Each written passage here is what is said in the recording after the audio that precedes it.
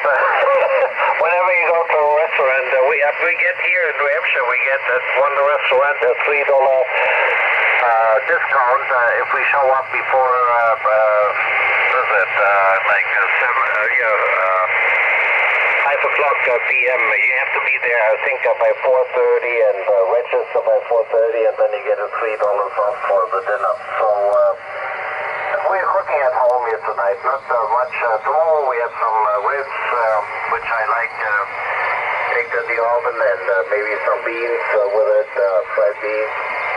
So take care, have fun, have a good Memorial Day weekend.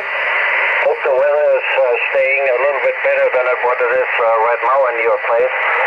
And greetings here from the Granite State, New Hampshire.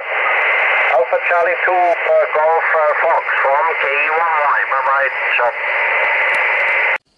Hello YouTube preppers, this is the Comms Prepper, and we're back in the beautiful mountains of West Virginia. I apologize for the gloomy weather today, but we're going to go ahead and make the video anyway.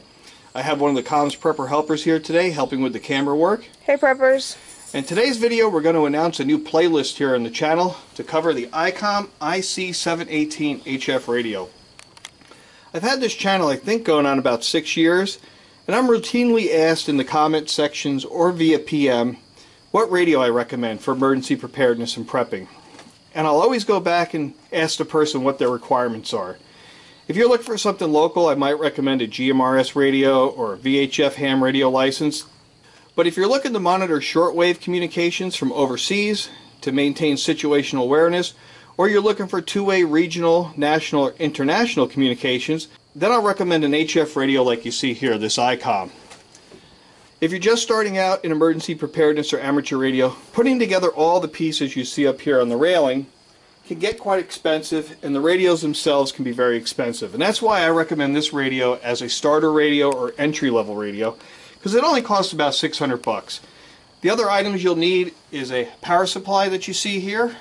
A car battery will do, but you'll need a way to charge it. To the right of it I have some examples of antenna tuners. I love these tuners.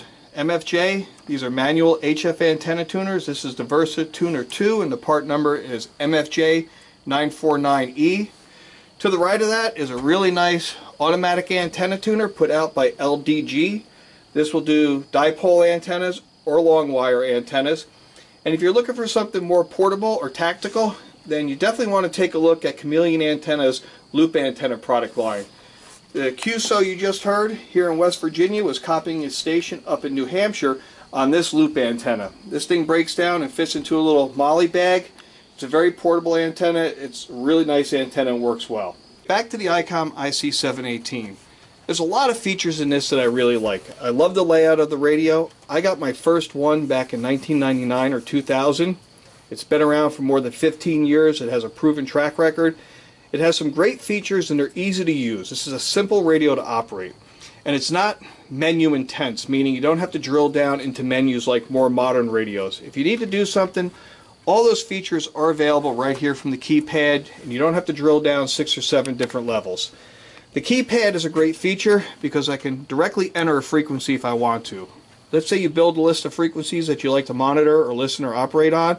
Rather than spinning the VFO looking for it, you can just enter the number here on the keypad and hit enter. But if you want to hunt for stations and spin and grin, then absolutely you got a VFO that you can turn. It's very smooth, it's a nice knob. To the left you have your volume and your squelch, receive increment tuning or shift, a power button, and what I really like about this radio as somebody who wears hearing aids is the speaker is on the front panel. The modern tendency of radios now is to make all this real estate on the front panel available for buttons. So you'll see a lot of radios where they put the speaker up in the top. And I wear hearing aids. I don't like that because I might put this on a shelf or somewhere recessed in a compartment, and it kind of muffles the audio. So having this speaker in the front is a really nice touch for this radio. Again, this radio is only about 600 bucks, so it's easy to get started.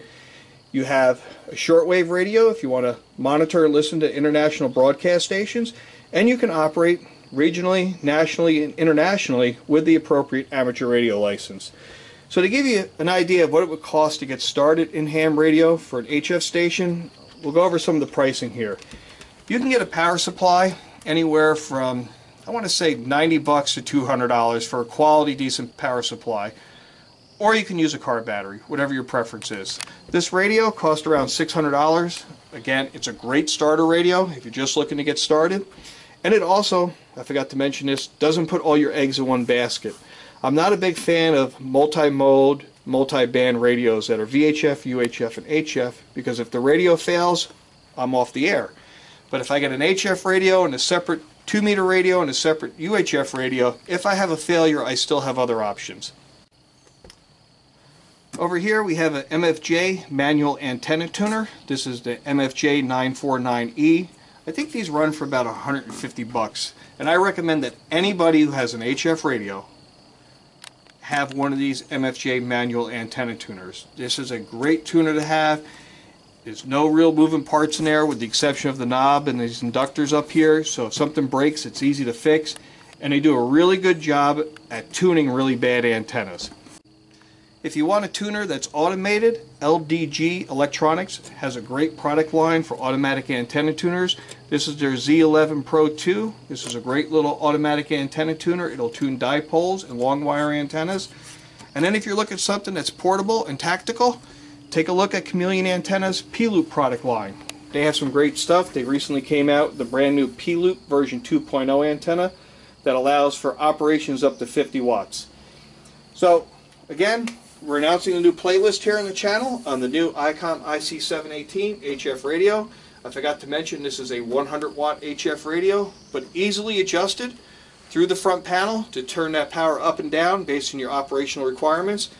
And I appreciate getting my hands on this, and I'm looking forward to getting into it and sharing it with you guys here on the channel, because this is a great starter radio if you're looking to get into HF or shortwave as a prepper or a ham radio operator. And as always, thank you for watching my videos and subscribing to my channel. This has been the Comms Prepper with one of the Comms Prepper helpers, with another video here from the beautiful mountains of West Virginia. Thanks for watching, guys.